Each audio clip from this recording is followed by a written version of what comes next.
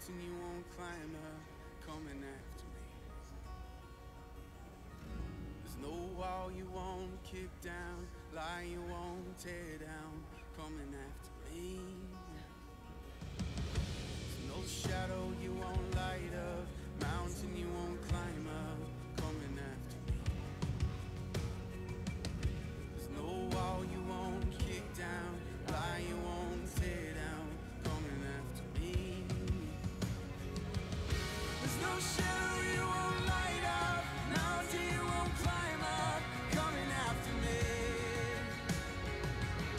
There's no wall you won't kick down, lie you won't tear down, coming after me. There's no shadow you won't light up, mountain you won't climb up, coming after me. There's no wall you won't kick down, lie you won't tear down, coming after me. Oh, the overwhelming, never-ending, reckless love of God.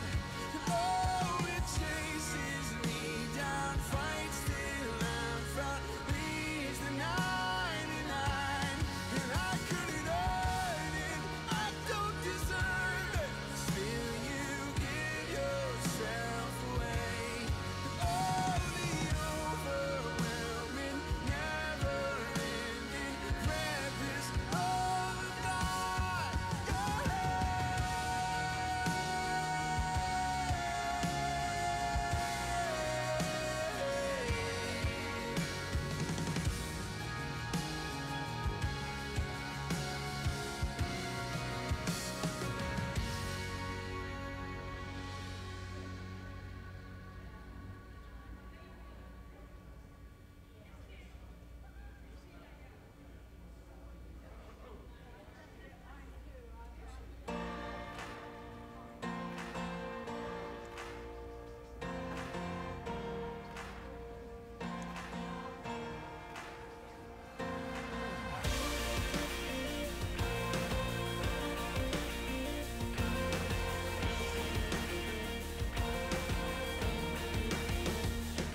We worship the God who was, we worship the God who is, we worship the God who evermore will be.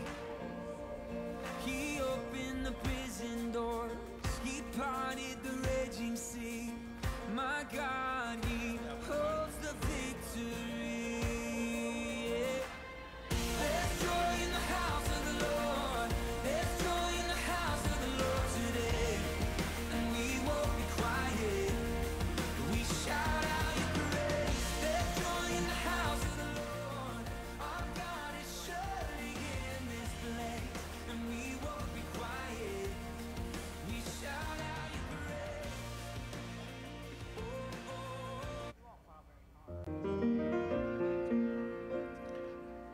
Wow, we were in the same key. Good morning, welcome to God's house. We are glad you're here.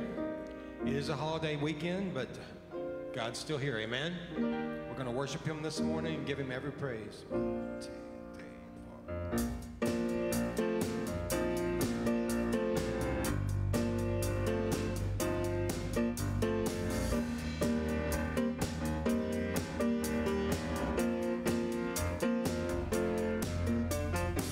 Every praise is to our God, every word of worship in one accord. Every praise is to our God.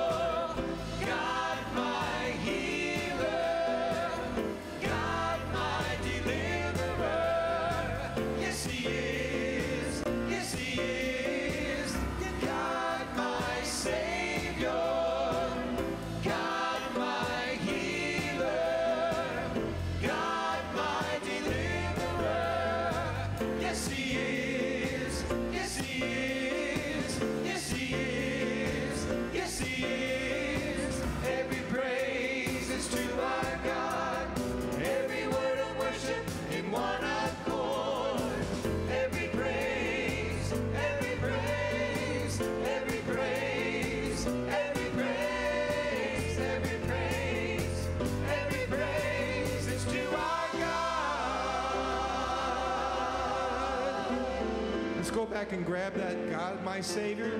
God, my Savior. God, my healer. God, my deliverer. Yes, He is. Yes, He is. God, my Savior. God, my healer. God, my deliverer. Yes, He is. Yes, He is. God, my Savior. God, my healer. God, my deliverer. Yes, He is. Yes, He is. Yes, He is. Yes, He is. Every praise is to our God. Every word of worship in one accord.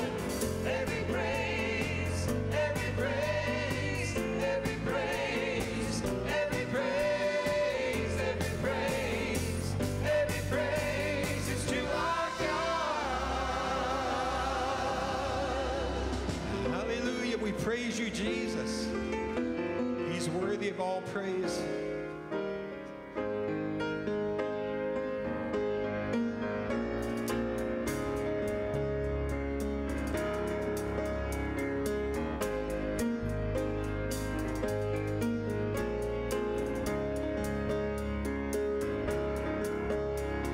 He's coming on the clouds. Kings and kingdoms will bow down.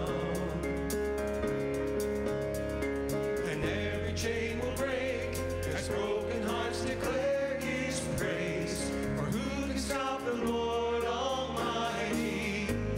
Our God is the Lion of Judah. He's roaring with power and fighting our battles. And every knee will bow before Him.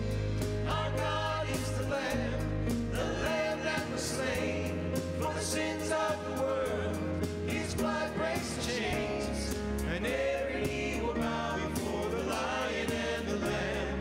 Every knee will bow before Him.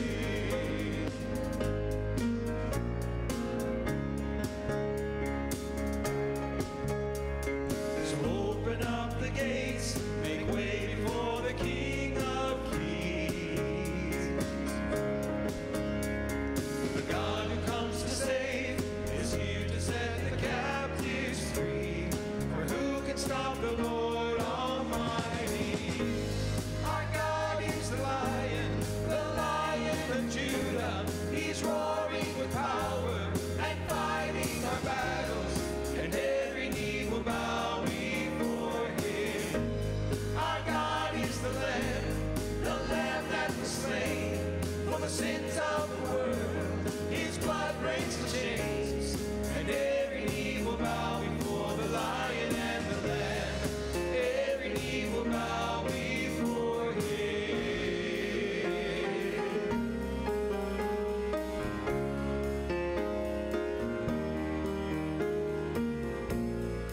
Who can stop the Lord Almighty? Who can stop the Lord Almighty? Who can stop the Lord Almighty? Who can stop the Lord Almighty?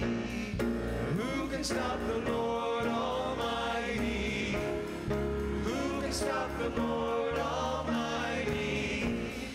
Who can stop the Lord Almighty? Who can stop the Lord?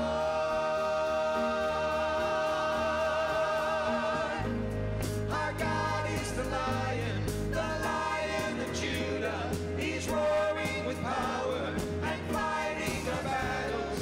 And every knee will bow before Him. Our God is the Lamb that was slain for the sins of the world. His blood breaks the chains, and every knee will bow before the Lion and the Lamb. Every knee will bow before Him.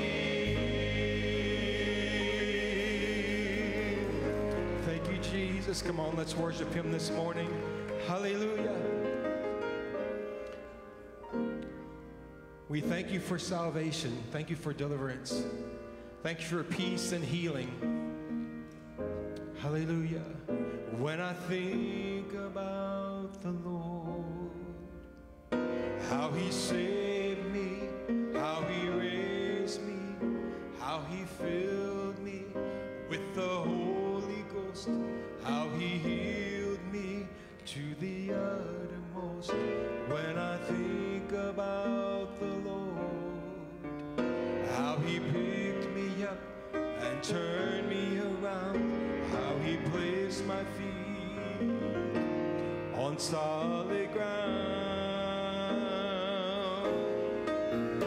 When I think about the Lord, how he saved me, how he raised me, how he filled me with the Holy Ghost, how he healed me to the uttermost.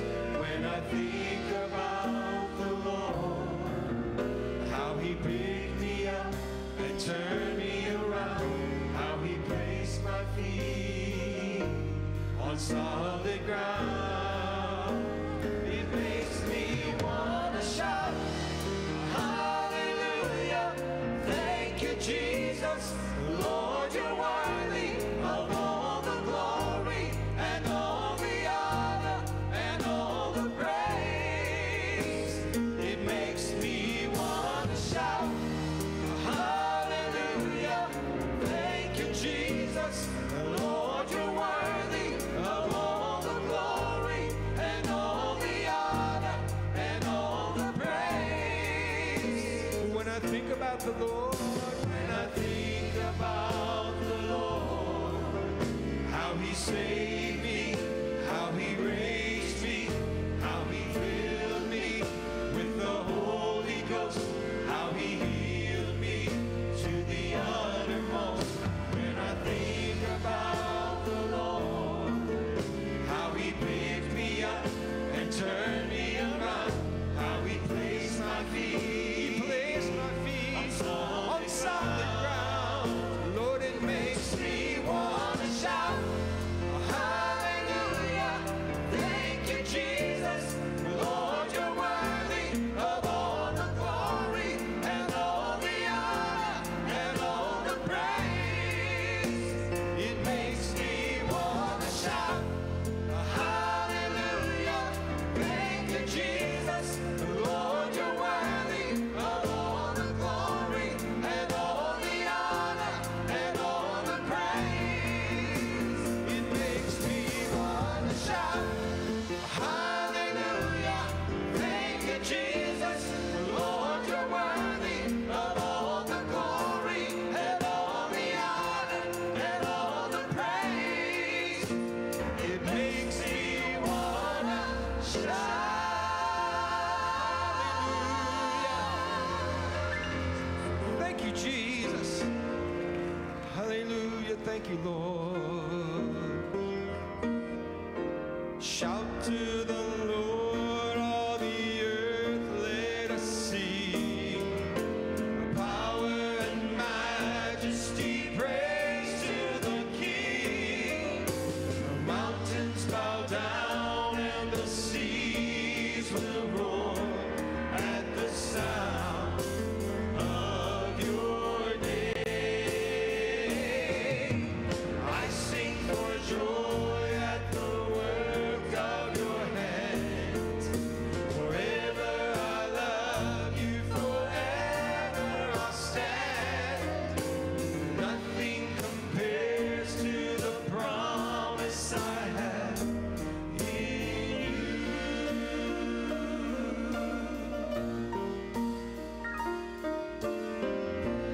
My Jesus, my Savior, Lord, there is none like you.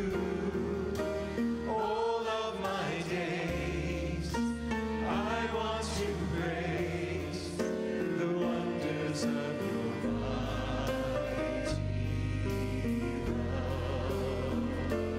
You're my comfort, and you're my shelter.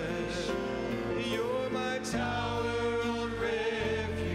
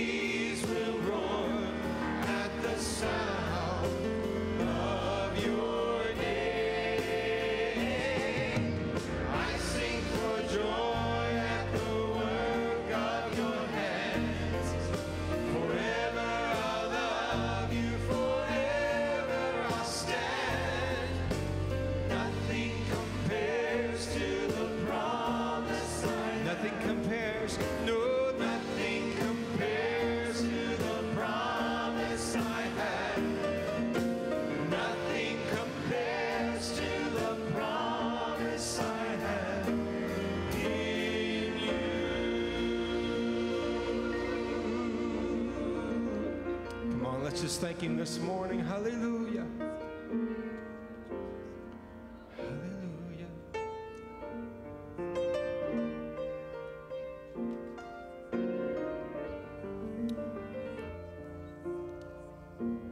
We're at the time in our service. I'm going to ask the elders to come forward so that we might pray with you. You know, 1 Corinthians 13:9 says, "For we know in part and we prophesy in part." And it's in reference to the Spirit of God and the activity of the Spirit here on earth. And until Jesus comes and the perfect has come and we are in his presence, we believe that the activity of the Holy Spirit is here, that Jesus sent the Spirit to be here until he comes again. And so this morning, we want to pray with you, believing for the miraculous. We want to pray with you, believing that you might be healed, that you may have miraculous provision. This morning, we want to believe that God hears our prayers and answers our prayers. And until Jesus comes back, we must rely on the Spirit. Amen. So if you have a need this morning, or you want to come down and lift up maybe a family member or a friend in prayer, I want to encourage you to come down and find one of the elders and let them agree with you in prayer. Those that are online and watching, I want to encourage you to, maybe you'll send us a message. If you're comfortable, you can just write there on the stream, put a message and let us know what we can pray with you about. We'll go back and we'll look at it. We want to continue to agree in prayer. We know some of you are not able to make it. Those of you, if you don't need to come down for prayer, would you join me and let's lift up the needs of our brothers and sisters this morning. God, we love you. Lord, we thank you that your Spirit is here. We thank you, God, that you love us so much that you sent Jesus to die on the cross to cover our sins, and that you love us so much that when Jesus ascended into heaven, that he said, I will send another, and the Holy Spirit has been given to us. Lord, your Spirit is here this morning, and we are believing for the needs of our brothers and sisters in Christ, those that are in this room, those that are in this church, those that are watching online, and they are crying out and saying, God, I need a touch from you this morning. Lord, we are believing in faith that there are going to be answers to prayers. Some of these prayers have been prayed for years, and they have been waiting on an answer, and we are believing, God, that you are going to answer. Some of these prayers, they're doctors that have just given information to us that we don't know what to do with, that we've been given diagnosis that we don't maybe even know how to handle or what to think. But all we can do is say, Lord, I give it to you. I'm going to trust in you. And when the doctor tells me one thing, Lord, I'm going to trust in you to be the healer.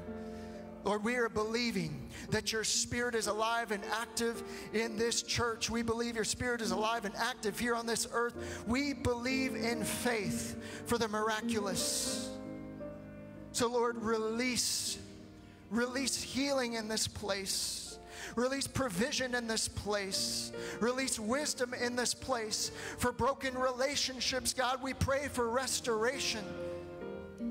Lord, we trust you. We trust you. We trust your word. We trust your promises in your word.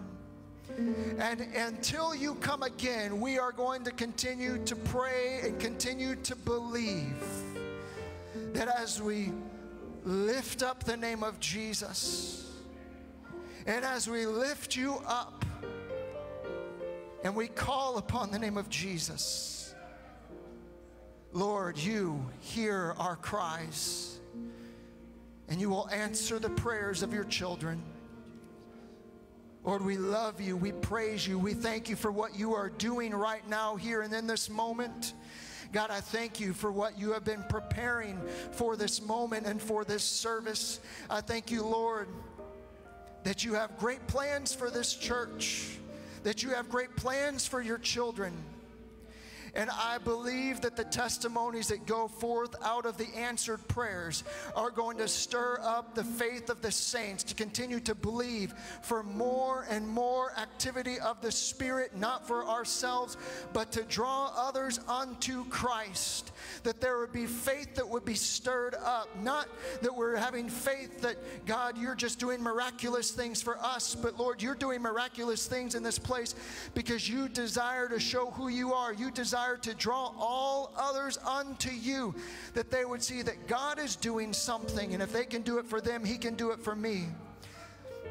Lord, we trust in you. Thank you, Lord. Thank you, Jesus. Let your word not return void. We praise your name.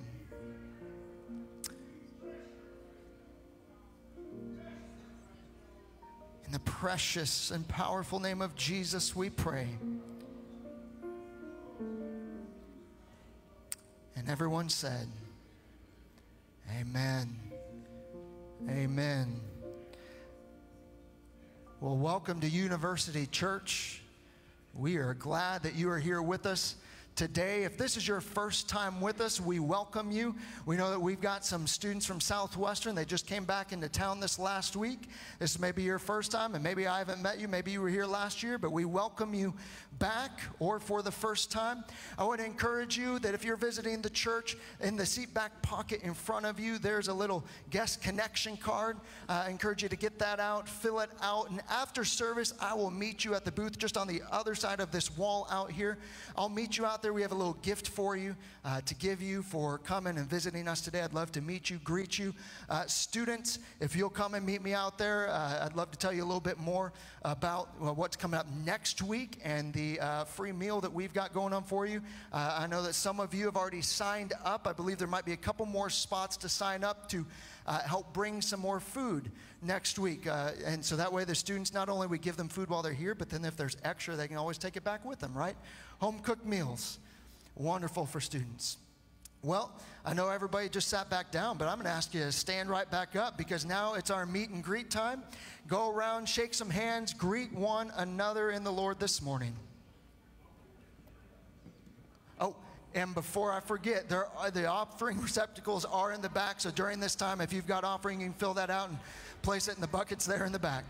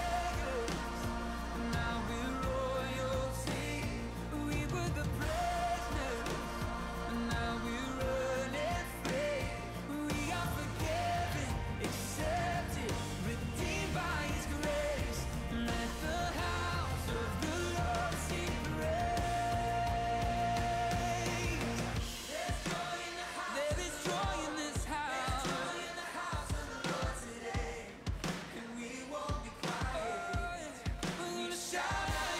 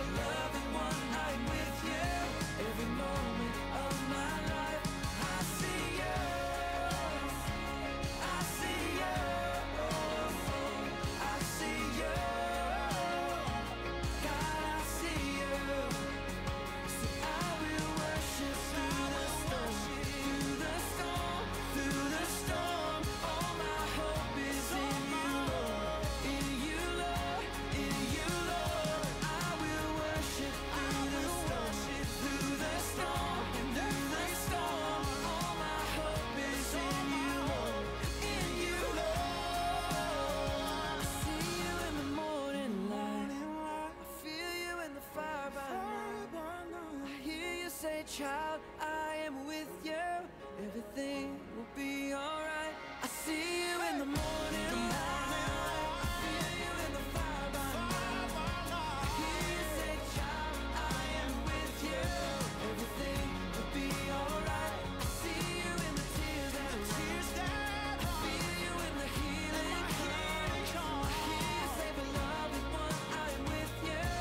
Every moment of my life. I see you. I can see you. I see you. Oh, you're all around. I see you. God, I see you. God, I see you. I see you. Oh, I see you. Oh, I see you. God, I see you.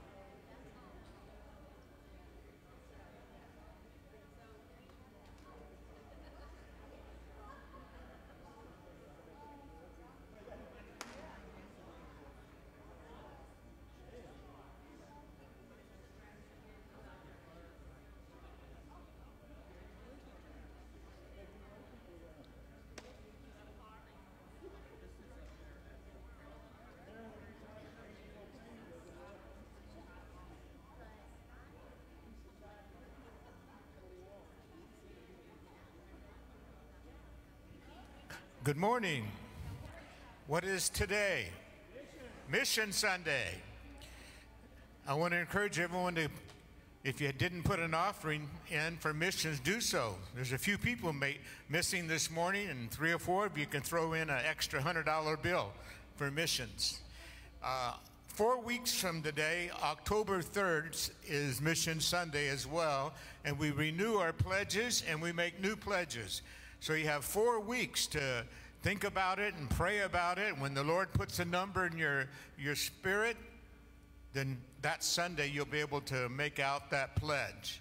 Also, immediately after the service, it's not a full-blown meal, but we will have sample foods of the foods that the missionaries that we support. We have some in 3 or 4 in Africa, Spain, and Dominion Republic, the Republic of Dominion, and I can't think of the other one. And then we're going to have pictures on the table so you can see our missionaries that we support. And I'd like to be able to have money come in, new pledges that would be able to take on new missionaries. Right now we're at $1,200 a month. We have tripled since Pastor has been here. And I give God praise for that, don't you? Amen.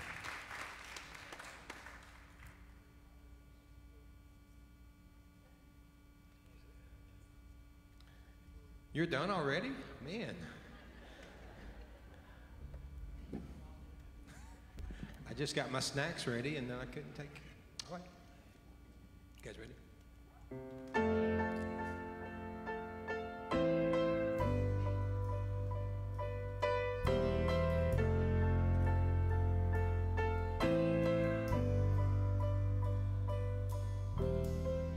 Our Father everlasting, the all-creating one, God Almighty,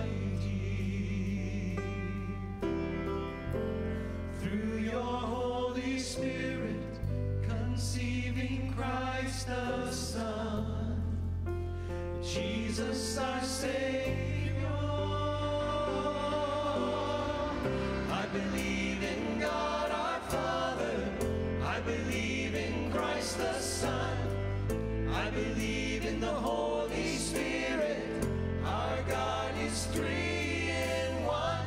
I believe in the resurrection, that we will rise again, for I believe in the name of Jesus.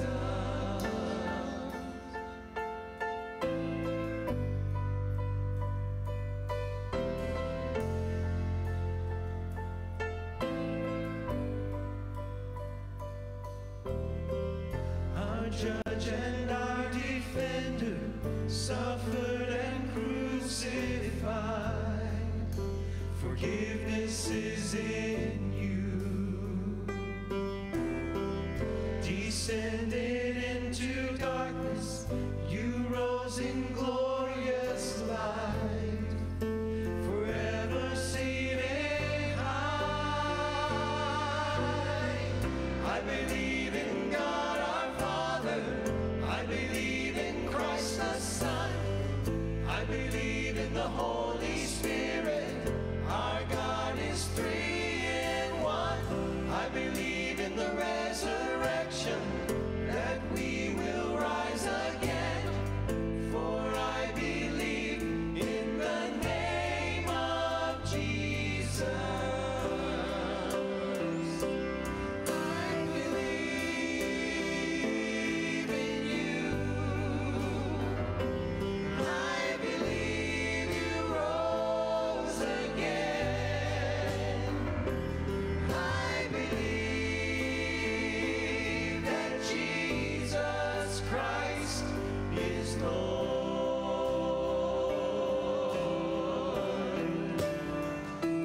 I believe in you. I believe you rose again. I believe that Jesus Christ is Lord.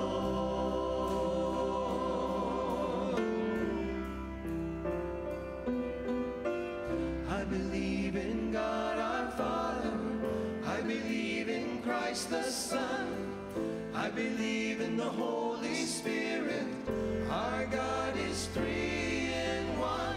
I believe in the resurrection, that we will rise again, for I believe in the name of Jesus, for I believe in the name of Jesus, for I believe in the name of Jesus.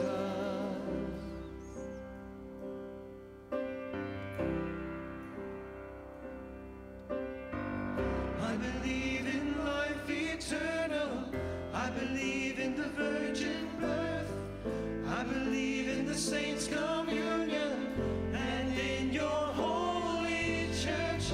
I believe in the resurrection, when Jesus comes again, for I believe in the name of Jesus.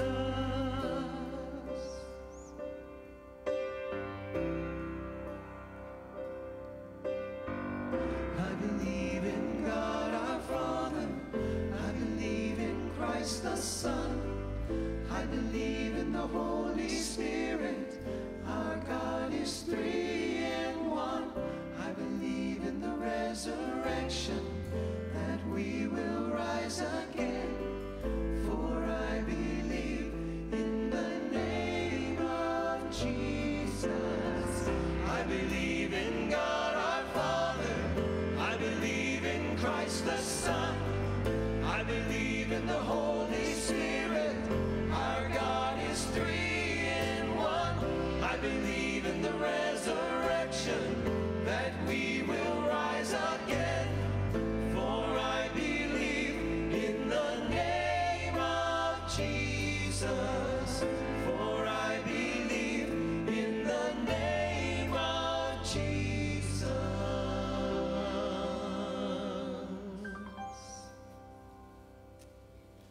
Come on, give them a big hand.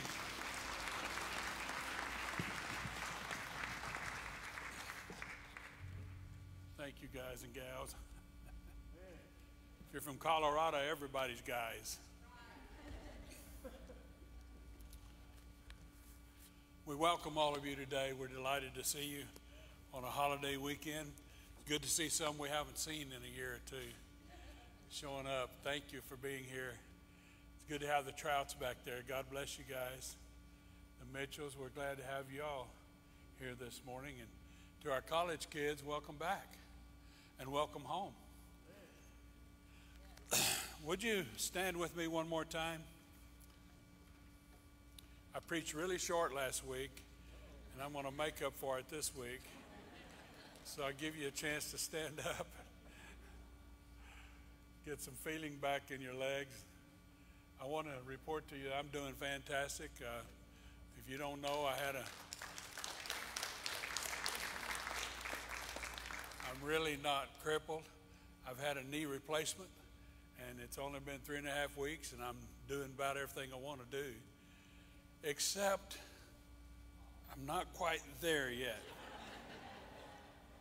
I went out Friday and just rode around with the guys. It was pure torture. I finally got on one little par 3 and I said, I'm going to try to hit a golf ball. It was terrible. So I'm going to wait another week. I told them I'm going to play this Friday.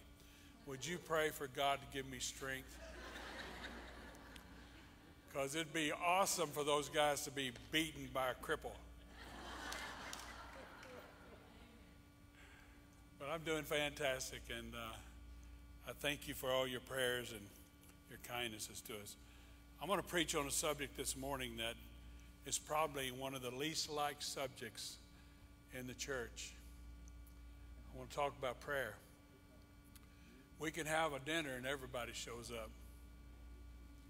Come on. We can have a prayer meeting and a few show up. But I'm going to tell you, in the days to come, prayer is the most awesome weapon that God has given you. And I want to talk about it this morning. I'd like you to pray with me, would you? Would you pray with me? Pray for God to anoint me. Lord, I thank you for the moving of your Spirit this morning. I thank you for touching us and giving me a special unction of your Spirit. I realize the value of this subject, and I need you, Holy Spirit, to lead me and guide me and direct me. In Jesus' name I pray. And everybody said amen. You may be seated. I'll get to some scripture here in a little bit.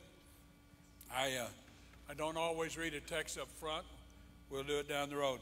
It's wonderful to see legacy begin and develop, and even to be a part of that is ongoing. Fathers often leave some kind of legacy. My grandfather took me fishing when I was a kid, and I learned how to fish. Now, I haven't been fishing much lately unless I'm looking for a golf ball, but I love what he did. He took me when I was about 13 or 14. I killed my first deer. I know that's cruel to some of you, but the meat sure was good. We enjoyed it.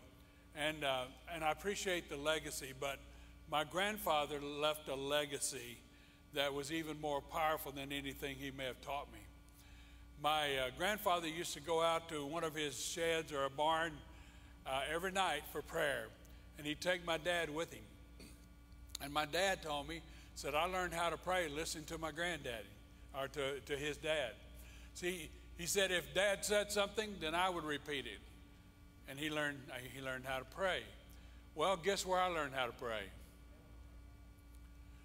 My dad would take me to church with him early. Now, he had prayer every day, but he'd take me to church with him early, and he'd climb under the grand piano, and he'd pray. And I had to listen. And so I heard my daddy pray. I'll never forget when my grandfather passed away, my dad and I are looking at the casket, and I know, both of our hearts are hurting. My grandfather was my buddy. And Dad looked over me. He said, you know what I'm going to miss the most? He said his prayers. He prayed for me every day. Dad pastored for many, many years, And the prayers of my grandfather, I believe, sustained him.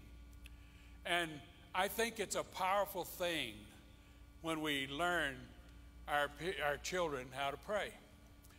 My kids used to go to church with me early, and we had a prayer room that kind of circled the back of the platform of the stage. And it had a built-in altar all the way around it. And my daughter would walk on the altar because she was little, and my son would walk beside me, and they'd hold my hand, and we would walk and pray. Don't worry, honey, I'm not going to get close to it. We would walk and pray, and my kids learned how to pray. I'm not saying that to brag. I'm just saying prayer is a powerful thing, and you and I have to learn what to do. It's one thing to learn how to fish, but it's another thing to learn how to pray. As a matter of fact, sometimes when you're fishing, you pray you can catch some fish. That's why they call it fishing. If you were always catching, they'd call it catching. Some of you are going to get that in a little bit. We often pass along things to the next generation. My reading in the scriptures tells me that Abraham was a liar. You said he was the father of faith. He was a liar too. And because of that, Isaac lied. Told the same lie as Daddy told. Well, she's not my wife, she's my sister. So Daddy taught son how to lie, who taught another son how to lie. As a matter of fact, Jacob meant liar, cheater, supplanter. Wow, what have we done to this one? Grandpa lied, Daddy lied, now we got a liar as his whole character. He had to be changed. And today I want to talk about leaving a legacy of one of the greatest possibilities you could ever leave. That's teaching someone how to pray and learning how to pray yourself. Abraham prayed, and God established a covenant with him. Isaac prayed, and God extended that covenant to him. Jacob prayed, and God renewed the covenant there at Peniel with him. David prayed, and God established a covenant with him and told him, you know, his kingdom would go on forever. We know someday Jesus is going to come back and going to sit upon the throne of David. Solomon prayed, and God extended the covenant to him. The importance of prayer cannot be overstated. Prayer is a powerful, powerful weapon. As a matter of fact, Paul said the weapons of our warfare are not carnal, but mighty through God, pulling down strongholds. How can I, by getting on my knees or laying down somewhere or walking, excuse me, that's the first time I've sneezed preaching since the last time.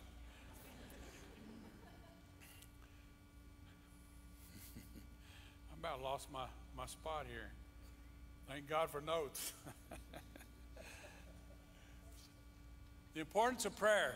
The weapons of our warfare are not carnal, but mighty through God, pulling down strongholds. How can a church in Waxahachie, Texas, that isn't a large church yet, but we're going to be, how can our prayer meeting on Saturday night affect a nation?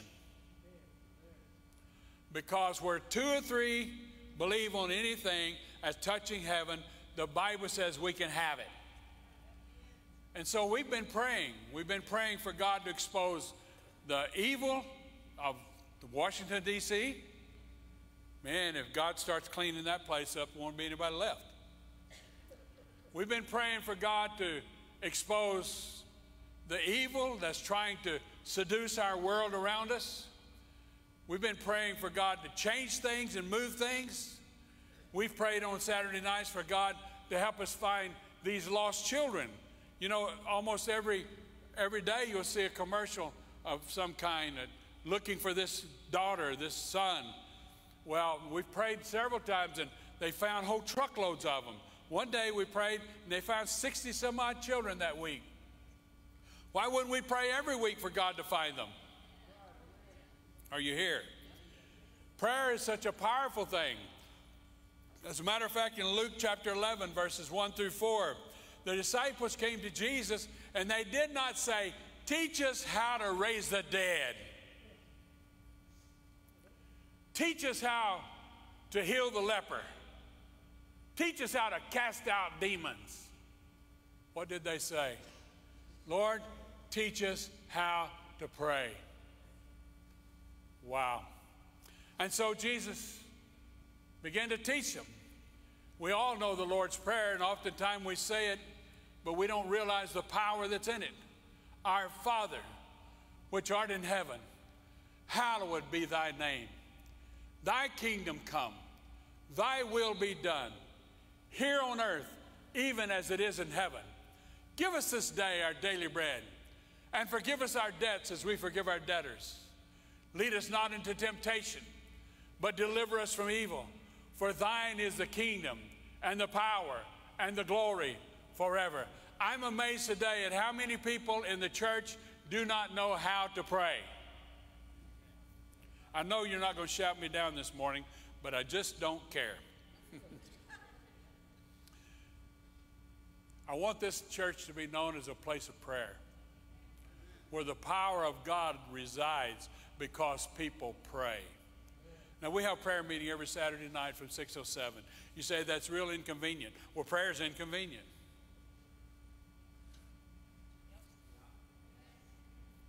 But I believe with all of my heart that out of that prayer meeting, we're going to see mighty things happen for the kingdom of God. And it's time we as a church learn the importance of prayer and how to pray. Jesus rose early in the morning to pray. Sometimes he prayed all night, and he prayed before every major decision. When he's in the Garden of Gethsemane, the biggest decision he has to make is to stand in judgment and to be nailed to a cross. And he prays to the Father so hard and so diligently that the scripture says sweat came off of him like great drops of blood.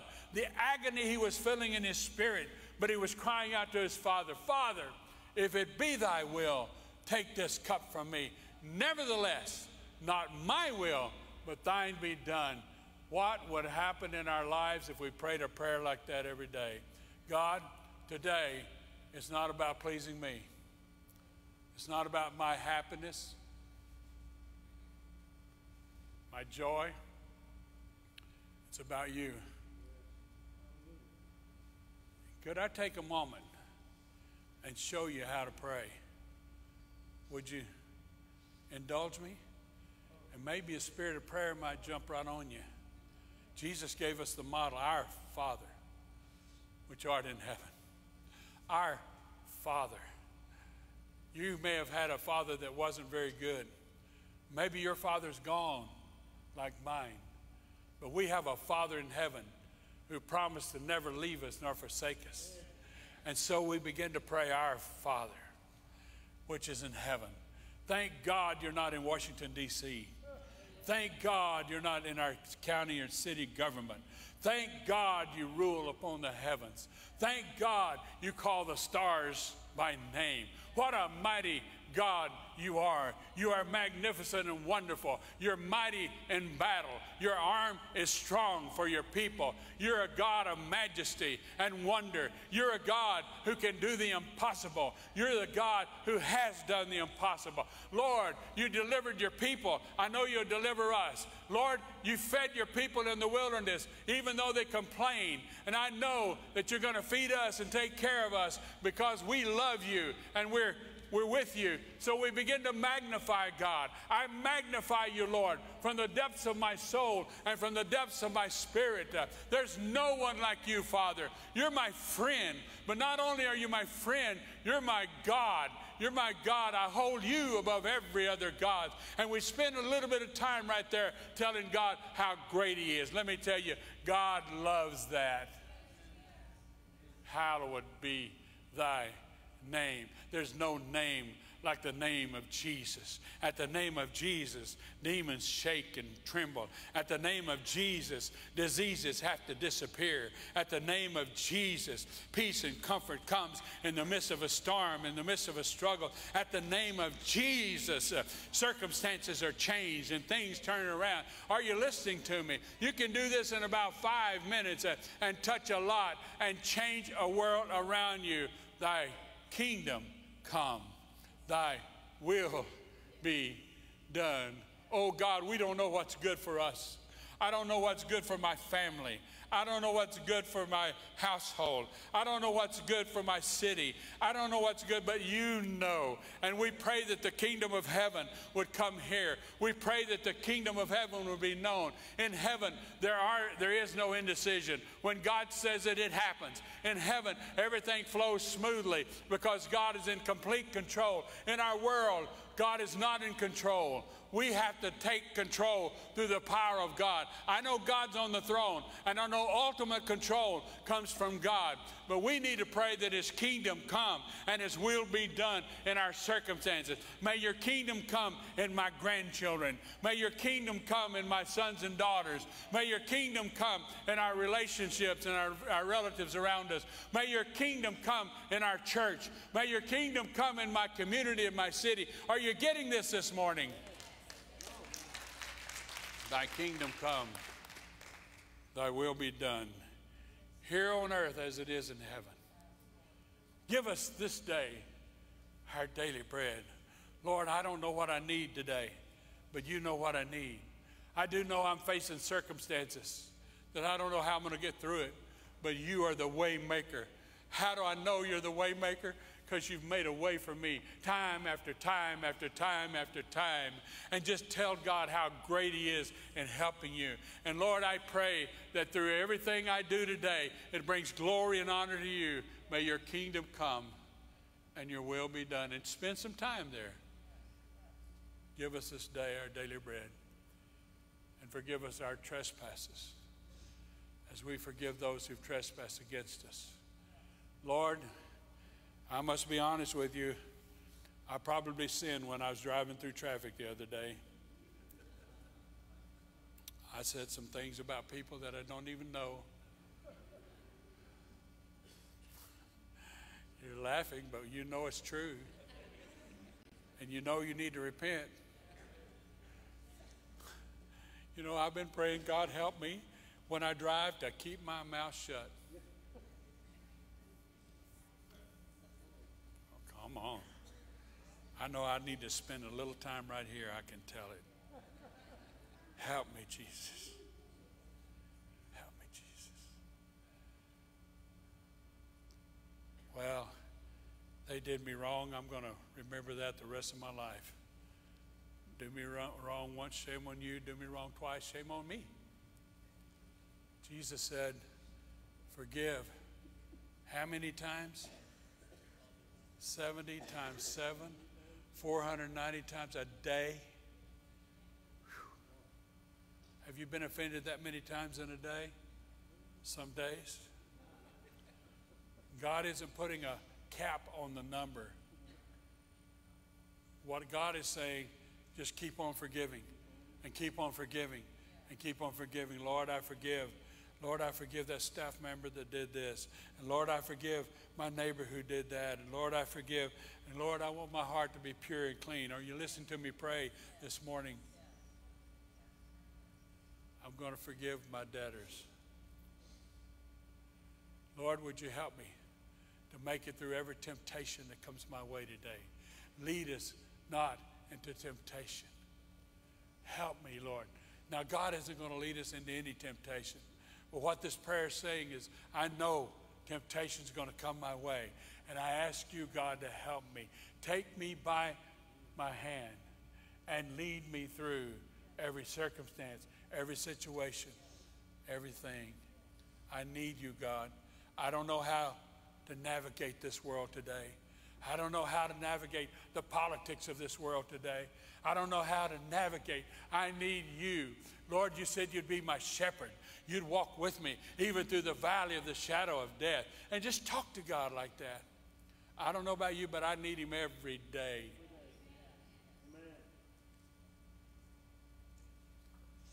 Deliver us from the evil one.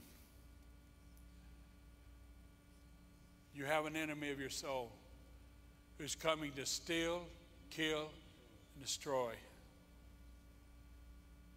And I need help.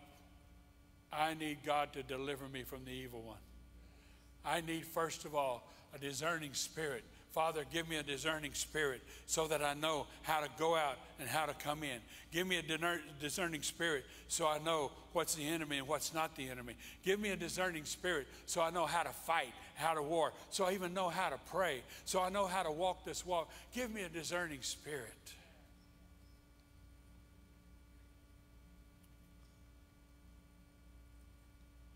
For thine is the kingdom and the power and the glory forever. Amen. Now, I've taken about 4 or 5 minutes here, and I've prayed. And I could build on that. Listen, prayer is not hard.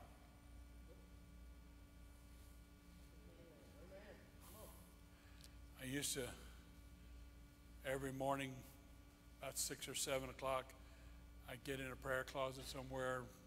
Most of the time, I'd go to the church. I'd kneel down to pray. And just as soon as I'd kneel down to pray, Satan would bring something to my mind that I really needed to give some attention to. And it would distract me. You know how I overcame that? Mitch, I took me a little pad with me, and I put it on the altar. And when Satan reminded me of something, I said, thank you for reminding me. I'll get to that after a while. And I go on about my business praying. We must learn that prayer has to be a priority in our life.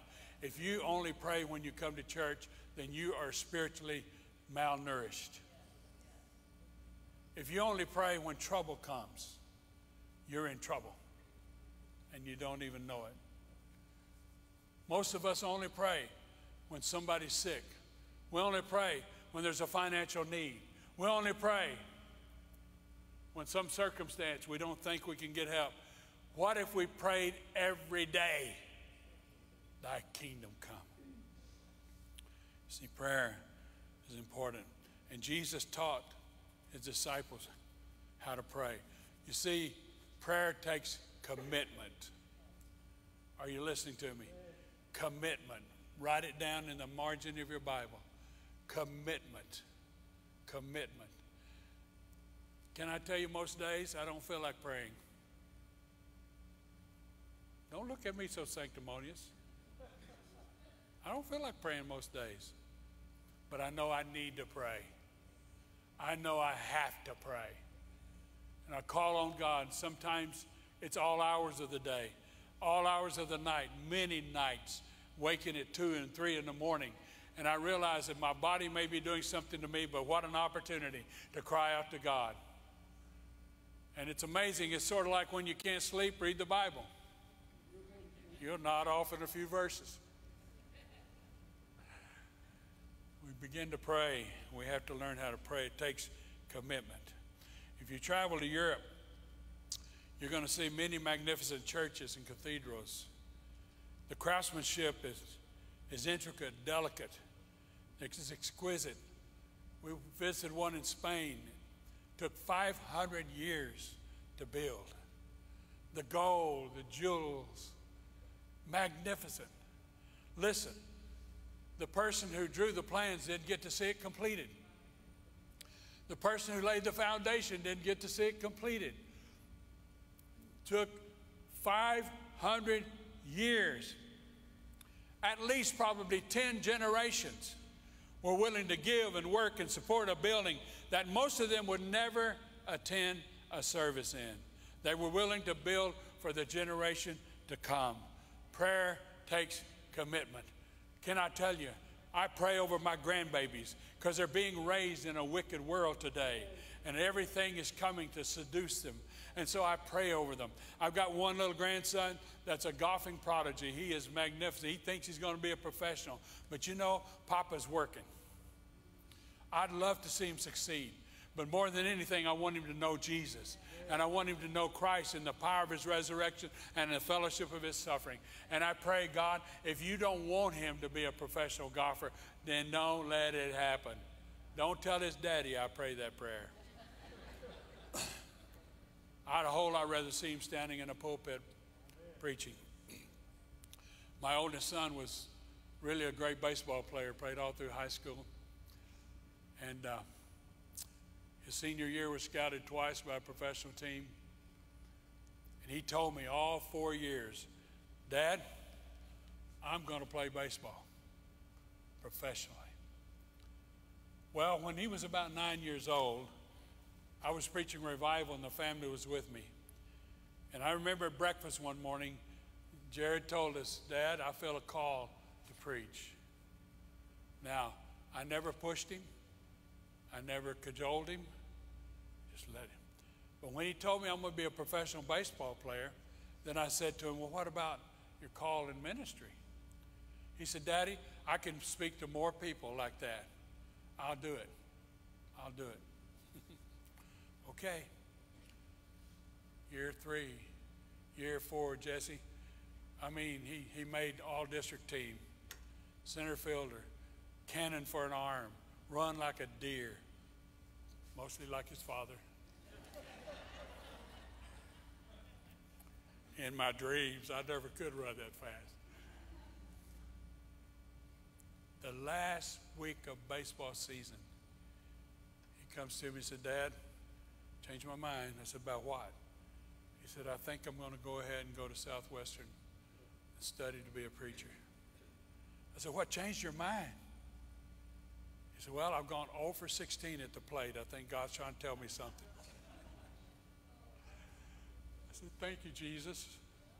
Now, this morning, the boy standing in a pulpit preaching the gospel of Jesus Christ. Would it have been great to see him play baseball? Yeah. Would he have made a lot of money? Yeah. Would he have been a Christian witness? Most likely. Boy, I'm proud of that son standing in a pulpit preaching the gospel. I am proud of that. I pray God's will be done in my kids' lives. I'm committed to that prayer. The legacy of prayer requires instruction. The old adage is true. You catch a fish and you feed a man for a day, you teach him how to fish, and you feed him for a lifetime. Most of us teach our sons many things, but if we teach them prayer and we give them instruction about prayer, wow, what a difference it makes in their life. The legacy of prayer requires passion. Lord, here I am again. Isn't it amazing every time you start to pray, you start yawning? Am I the only one? Come on, don't look at me so holy. I get sleepy. So I felt the Holy Spirit convict me one day. If I were talking to you and I yawned, I'd say, pardon me. And I heard the Holy Spirit say, why don't you pardon yourself whenever you're talking to me?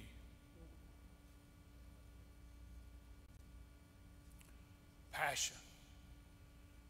The effectual, fervent prayer of a righteous person avails much.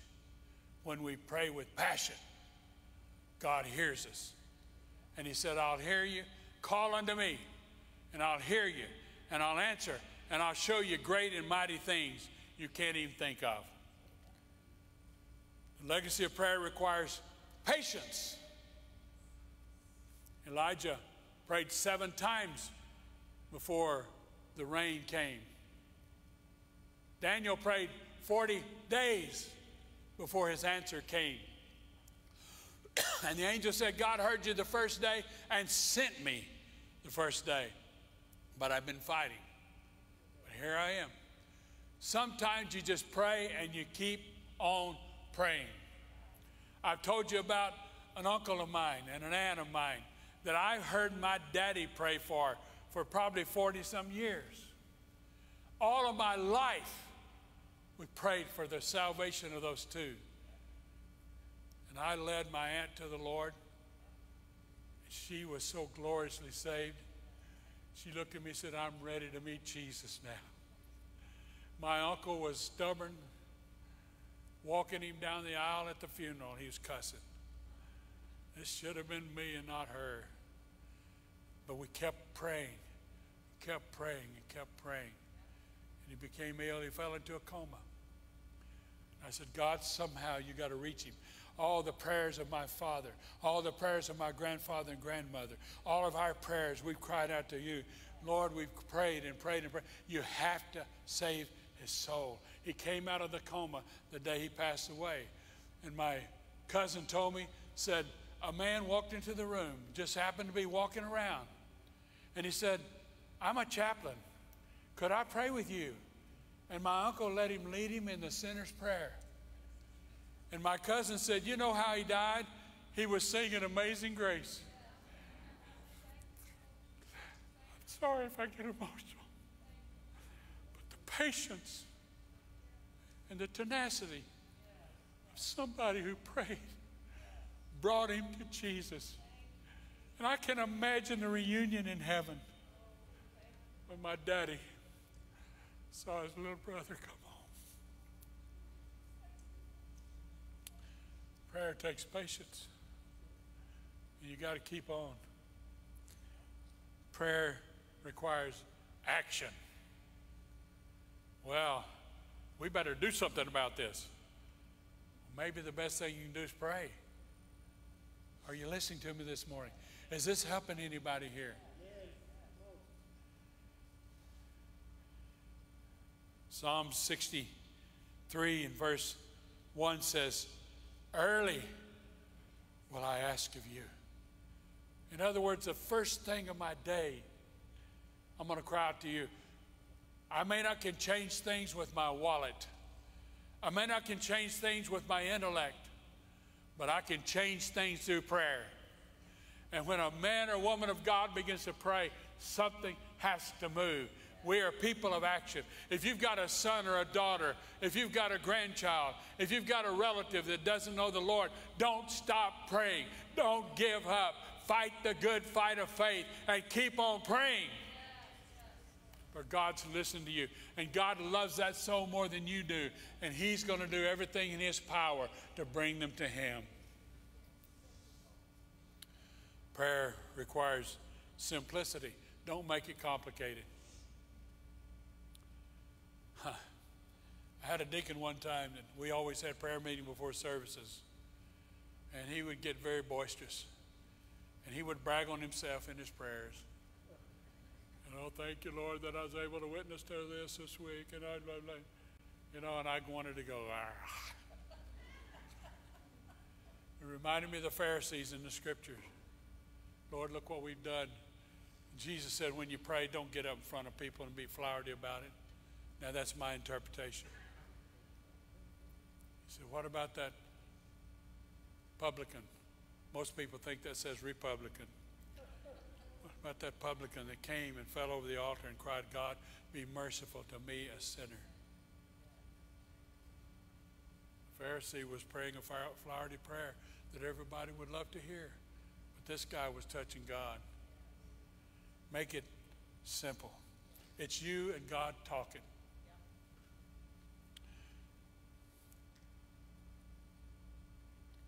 Prayer changes things. Prayer causes God to act in the affairs of man. Prayer brings glory to God. Prayer satisfies man.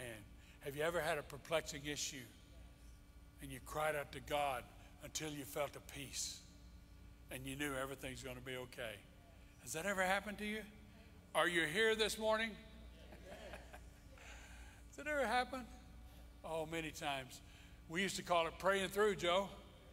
We prayed until we got an answer. We prayed until we felt a release in our spirit. We prayed until we knew God heard us. We remembered the scripture, call unto me and I'll hear and I'll answer. And I'll show you great and mighty things. We have to pray. And someday you, our children, you're going to be too old to play sports. You're going to be too old to go fishing. You're going to be too old to hunt. But you'll never be too old to pray. One of the most powerful things I learned about prayer was Sister J.C. Thompson, Dwight Thompson's mother. Sister Thompson lived across the street from the church. Her husband had built the church. When I came there, I asked him to come and be on our staff again, and we honored him. I had a chair brought up, put on the platform, and I said, Brother Thompson, this is your chair. Doesn't matter how full this building gets, nobody's going to sit in that chair but you. I'd go across the street to visit Sister Thompson, who had terrible Alzheimer's. She didn't know who Brother Thompson was. She would come in there and say, who are you? He said, I finally learned to say, oh, I'm your brother, I'm your friend. She'd say, you need to get out of here because my husband will find you. He said, Pastor, it's tough because she doesn't remember birthdays, she doesn't remember anniversaries, she doesn't remember anything. Many times I'd go over and I'd go see her. I'd walk in the room, Sister Thompson, how are you doing? I'm doing fine. She knew that much. So I'd chit-chat, but she couldn't carry on a conversation with you. Finally, I'd say, Sister Thompson, is there anything we can pray about? And she would take off praying. I'm telling you, that disease had taken her mind, but it hadn't taken away her prayer. And she would begin to call on God. And you'd stand there and listen. The most wonderful, precious prayers I've ever heard in my life came from a mind that couldn't even function and tell you what day it was. You can take a lot of things from us, but you can't take that prayer out of our heart. We have to learn that prayer lasts forever. Did you get that? The prayers I pray constantly are coming before the throne of God. Constantly before the throne of God until they're answered. Wow. What is the atmosphere of heaven like? I don't know.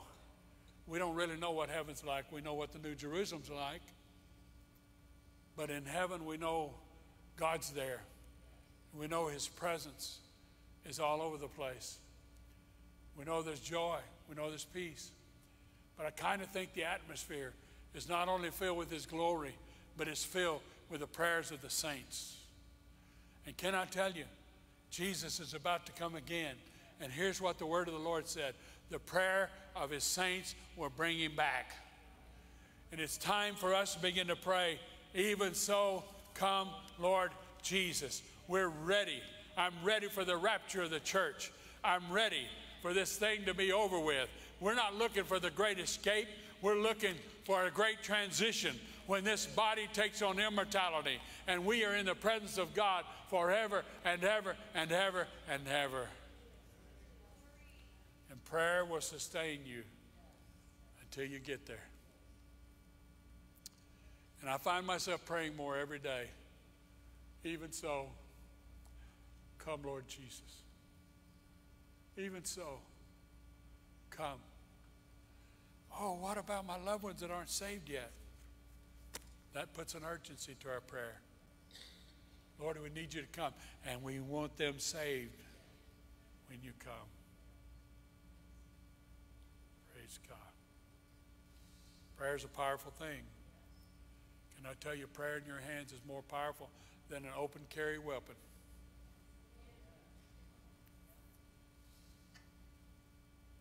Prayer is more powerful than any bomb on this earth.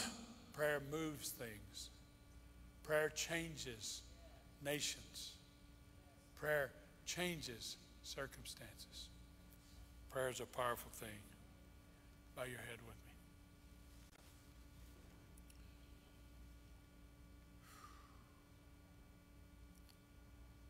I realize this is not a popular sermon because people don't want to hear about prayer. It makes us feel guilty.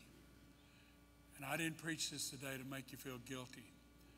I preach this today to incite you and inspire you to walk in prayer, to change the way you pray. If you're here this morning and your heart's not right with God, you've slipped, you've strayed. You need God to touch you today. You want to make a new commitment to God. I've told you every Sunday I'm going to make an altar call because somebody might be in this room that may slip into eternity this week. And if you're not ready to meet God, I want you to slip your hand up right where you are and say, pray for me, Pastor. I need help. I need God. Anybody at all in the building? All right. How many of you say, Pastor, I know I need to pray more, but boy, I got more excuses. I got more circumstances, situations. I've heard you today, and I'm going to do my best to change my habits. And I want you to pray for me this morning that an urgency will come into my spirit to pray. If that's you, I want you to stand right where you're at all over this building. Pastor, I know I don't pray enough. I want to pray more. Stand all over this building.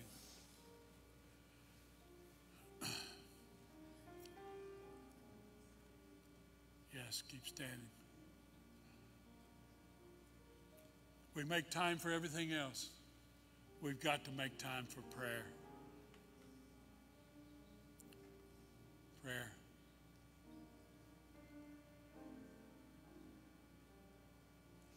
Well, if we're going to start praying, we might as well start now, huh? Step out from where you are and come meet me at the altar. I know I don't always do this, but I want you to come. You're standing, and if you know you should have been standing, come on.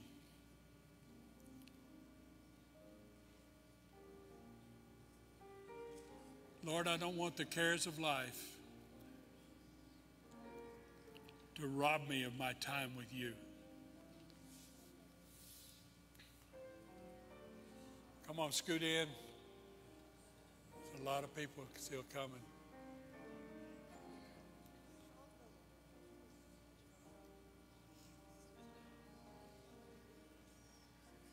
If this church becomes a church of prayer that God wants it to be, I can tell you miracles will follow. Amen.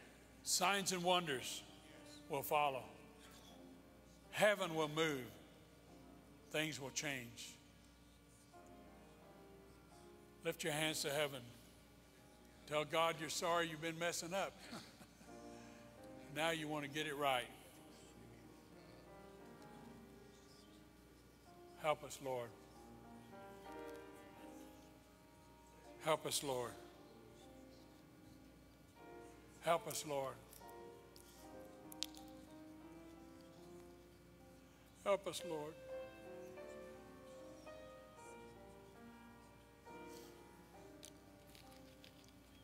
Lord, we're willing, but our flesh is weak.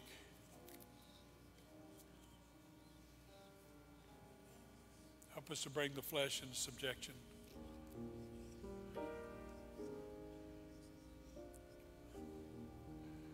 Oh, God, help us. Make us a people of prayer, Lord. Make us a people of prayer. Help us to understand the urgency of the hour. These are perilous days and perilous times. It's more expedient that we pray today, maybe more so than ever in our life.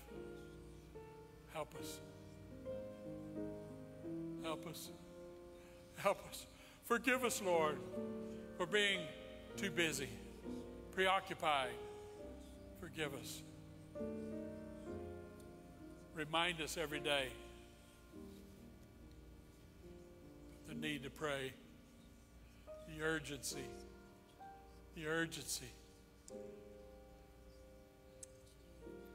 Lord, your word and your promise to us is if my people who are called by my name will humble themselves and pray and seek my face, then I'll and turn from their wicked ways, then I'll hear from heaven and I'll heal their lands. We humble ourselves, Lord, by saying we can't fix it all ourselves. can't do it all ourselves. We need you. We need you. We need you, Lord. We need you. We need you. Lord, may a burden to pray fall upon us. May a passion to pray fall upon us. An urgency and a commitment to pray fall upon us.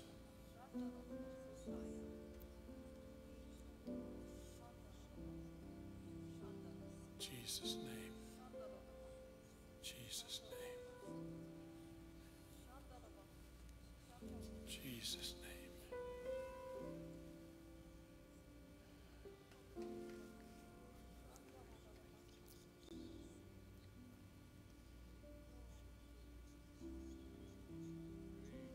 Jesus' name. Jesus' name. Jesus.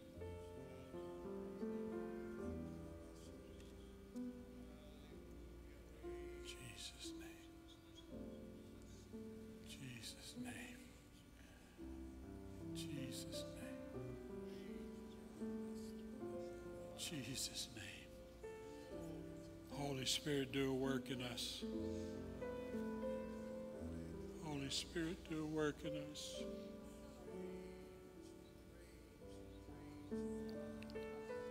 Thank you, Jesus.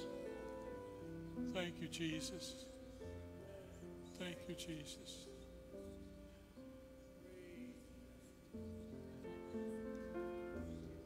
Thank you, Jesus.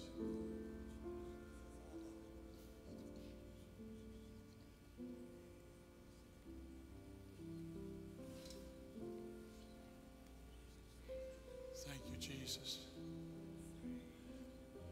Holy Spirit's doing the work. Don't get in a hurry here. Thank you, Jesus. Thank you, Jesus. Thank you, Jesus. Thank you, Jesus. Thank you, Jesus.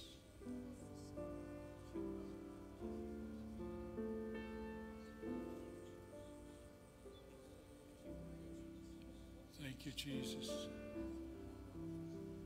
Thank you, Jesus. Thank you, Jesus. Thank you, Jesus. Thank you, Jesus. Thank you, Jesus. Thank you, Lord. Thank you, Lord. Thank you, Lord. Thank you, Lord. Thank you, Lord. Thank you, Lord.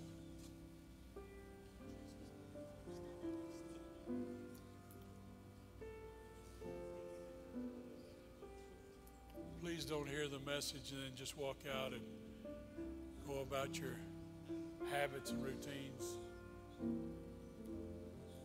If this church would pray at least 15 minutes a day, just 15 minutes. Jesus said, can't you just watch with me 1 hour?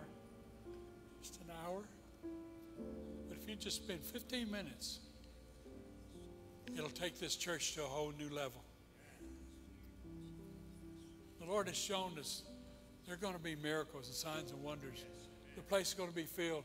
There'll come a day when you got to get here early to get a seat. It'll happen when the church prays. The church calls on God. Believe. Believe. Believe. In this little glass box in front of us, there are several hundred names of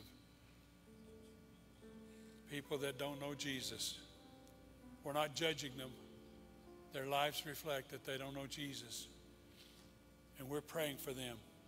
We've been praying now for over a year over this box.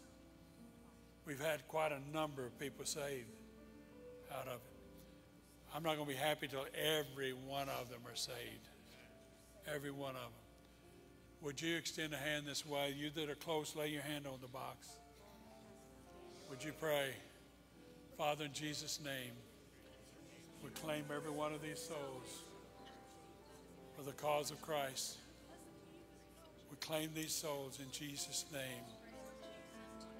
We pray that not one of them perish. May your sweet spirit woo them and draw them. It's the goodness of God, you said, to bring men to repentance. May your goodness be manifested to them. Oh God, save their soul. Put a burden upon our hearts until we see them born again.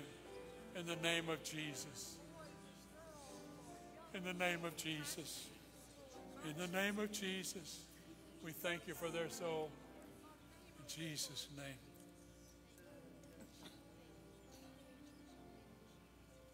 Lord, lay some soul upon my heart and love that soul through me, and may I always do my part to win that soul for thee. Raise your right hand. May the Lord bless you, and may the urgency of prayer fall all over you. May you pray like you've never prayed before. May God bless you and keep you and strengthen you. May great grace be upon your life. And may God give you a spirit to discern good from evil. I bless you physically, spiritually, emotionally, financially, relationally. In the name of the Lord Jesus Christ, be blessed. Thank you. Love to see you at prayer meeting from 6 to 7 on Saturday.